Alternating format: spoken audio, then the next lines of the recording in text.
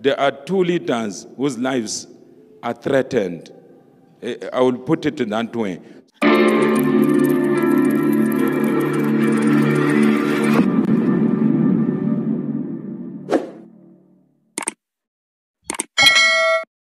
Good morning and win forever. Now, in this episode, this particular one, I want to talk about this one event that had its own space.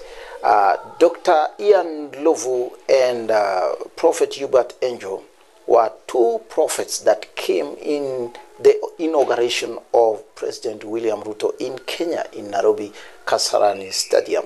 Now, they were there to witness because they had prophetically declared what to say. They had prophetically came in with the information that against all odds, of course, there was no sign of the deputy president then, same Dr. William Ruto, was actually, let me just say, he had no chance of winning the election according to the people's opinion.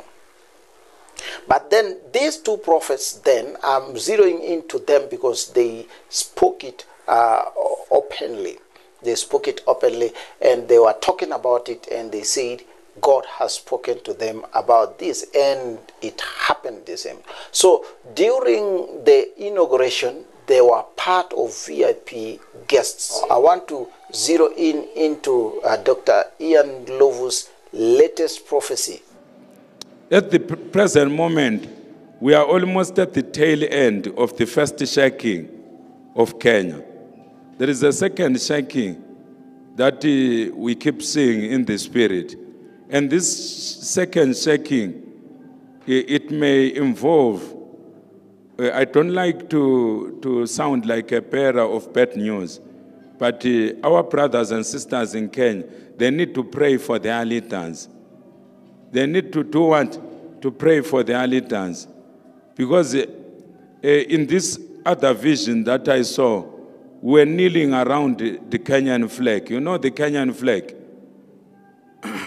There was a force which we could not see, which was reducing the flag until it is halfway, until it is half-staff.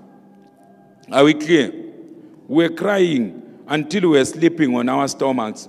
There were many intercessors, not just a few intercessors, but we were all sleeping around, you know, on our stomachs, kneeling and crying before God for God to preserve the people who are critical in there.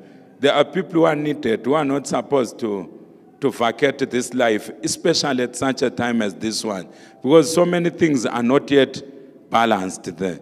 The situation is still precarious. Are we clear, my brothers and sisters? The situation is still what? Precarious. So that which has been communicated by other intercessors, the Spirit of God is saying we must not despise the message. There is a threat. There are two leaders whose lives are threatened. I will put it in that way. So all the prominent leaders there, be they government ministers, people in the presidents, senior people in the defense forces, or wherever you have got very senior leaders, people who are senior leaders in politics, in all the political sides, no matter how many they are, they need to be prayed for. Hallelujah.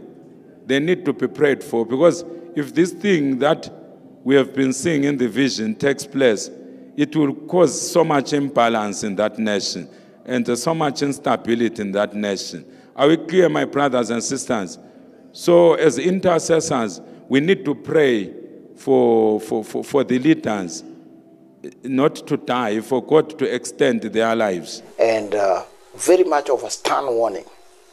I want you to come into this prophecy and see an important relationship for a nation like Kenya just falling apart before our eyes. Now, what do you see? What do you think? What do you say? Go to the comment section and talk to me. And this is your favorite channel, Ndlovu TV. I'm Timothy Profitable, your host today. God bless you. If you have not subscribed, please don't go without subscribing. and see you in the next episode.